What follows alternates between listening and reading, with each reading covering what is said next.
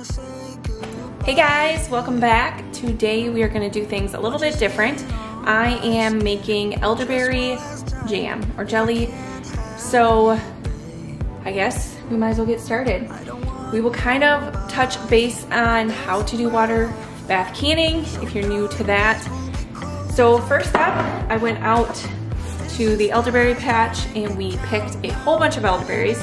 I have about an ice cream bucket full of them, maybe a little bit more, and we destemmed them, and now we're going to put them in a pot.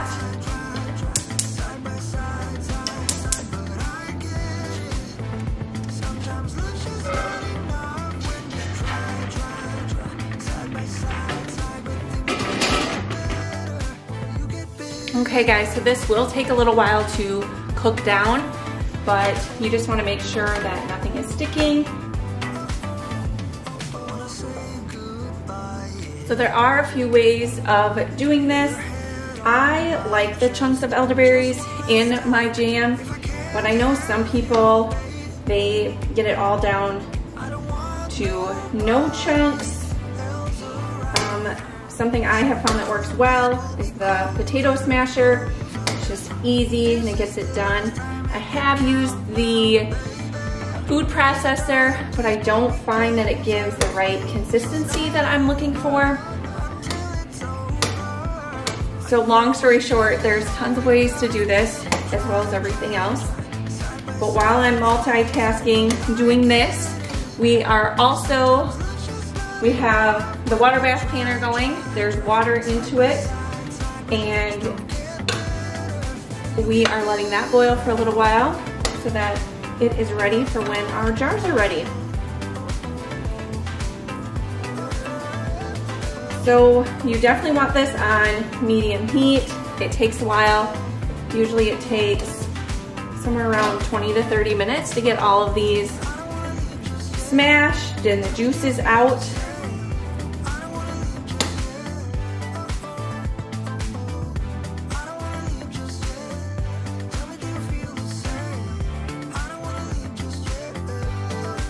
So some things about elderberries, they are toxic unless they are heated. So you always want to make sure that you cook elderberries before you consume them. They are very good for health benefits. So if you have like a cold coming on or anything like that, they're always good to eat or drink. I know a lot of people will make juice out of these and use it kind of like a cough syrup. And it's really good for, once again, when you're sick. So that's another option. Also, I know that if you don't have a patch of elderberries, you are able to order these. So I will link something below on where to order elderberries at. I know that there's a place down the road from us that you can actually do picking of your own elderberries, which is always an option too.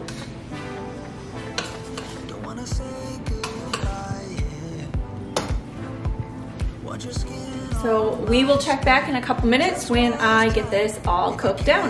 Okay guys, so we have finished cooking this down and now it is a nice liquid.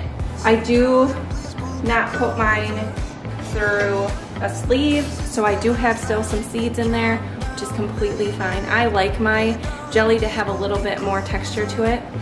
So next up is some lemon juice.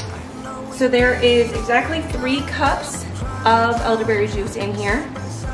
And so you just add a 4th cup of lemon juice.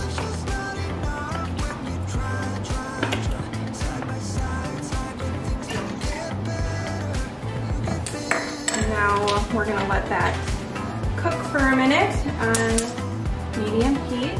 So if you end up with, let's say, 4 cups, and you want to do a double recipe, you can totally do that. You just need 6 cups in total. So if you have 4 cups, you could then put 2 cups of water in this and off balance it.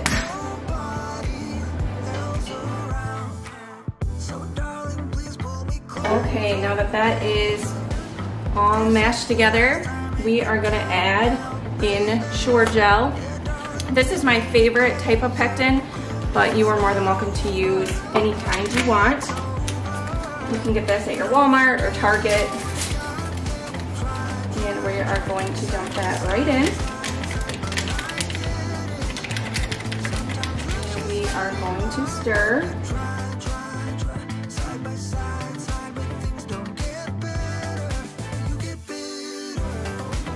So we're gonna bring this to a rolling boil. A rolling boil doesn't stop boiling when you stir it.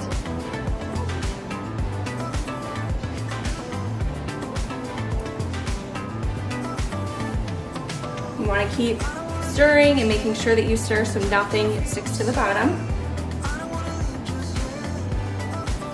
We're going to let that sit for a minute while I go and grab the sugar and butter. So we are going to add 1 teaspoon of butter.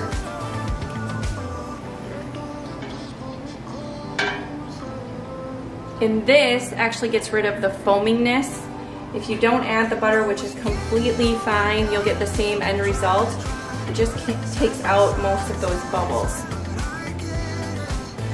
So again, we're just going to stir this, waiting for it to have a rapid boil.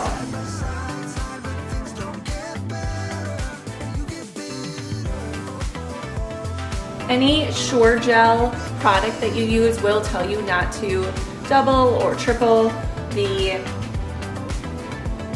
recipe, but I have found that you can always double it and get the same result. I, on the other hand, have never tried tripling it, so that might be the extent of it.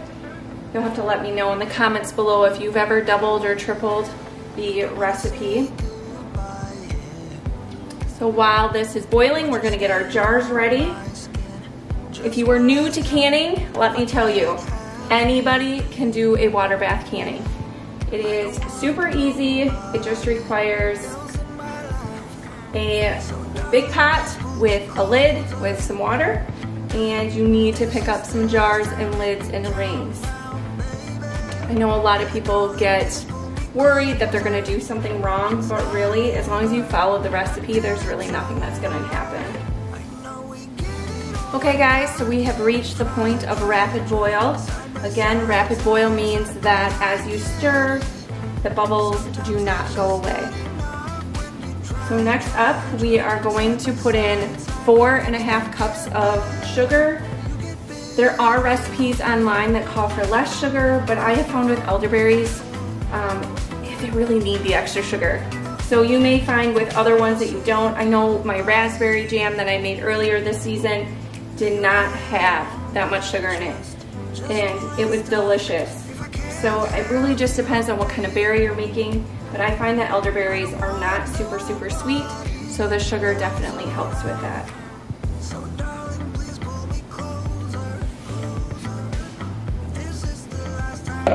Okay, so we are gonna stir in the sugar, and then we are gonna let it get back to a boil for exactly 1 minute. And then we are gonna remove this from the heat, and then we are going to put it into our jars.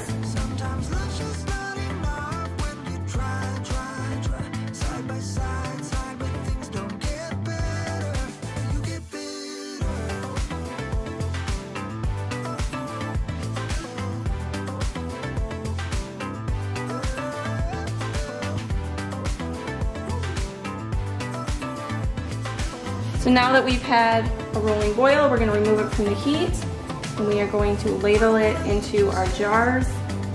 These funnels come in very handy when filling jars for canning. And we need to leave a little headspace. So before I fill up the next jar, I'll show you guys. So I usually fill up to about here, and this allows enough headspace for that when it heats up, it still seals.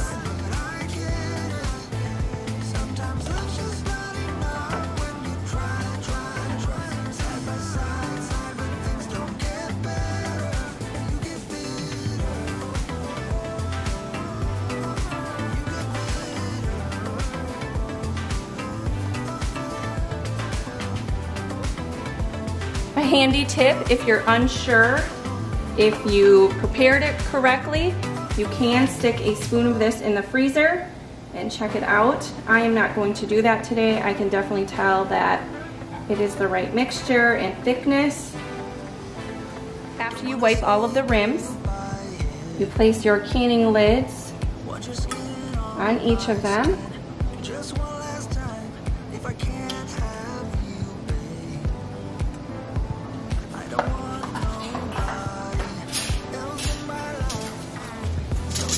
And you place your springs on.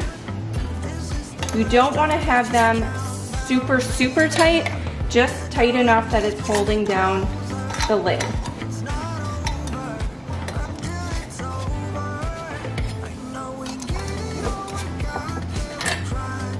Okay guys, so the pot is hot and boiling. And we are going to put our jars in for 5 minutes.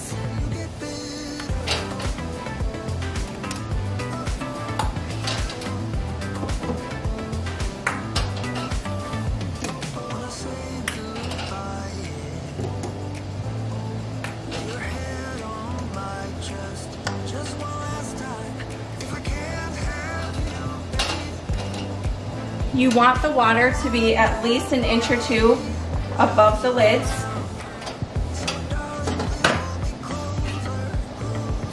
And we put the cover back on and we wait.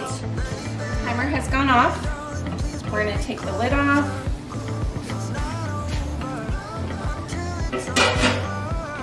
And we're going to remove the jars. You may hear some popping, and that's how you know the jar is sealing.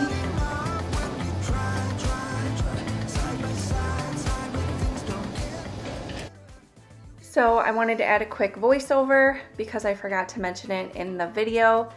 After you are done placing your jars on the counter to fully cool, in about 12 to 24 hours, I will take the rims off of the jars, and as long as the lid is sunk down, that is how you know that the jar has fully sealed, and that's how you know that it will stay preserved for the winter.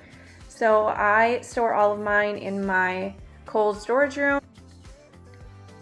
So thank you guys so much for joining me in another video. This video is definitely different than the past few videos I've been doing, but I've been posting a lot of canning pictures and such on my Instagram, which will be linked below, and I thought it was time for me to share how to actually do this based on all of the questions I've been getting. So if you have any other questions, please leave them in the comments, and if you liked this type of video, I would love to do more of these in the future. So if you could comment below that you like this kind of stuff, I will create more videos like this. Thanks guys, and have a great rest of your day.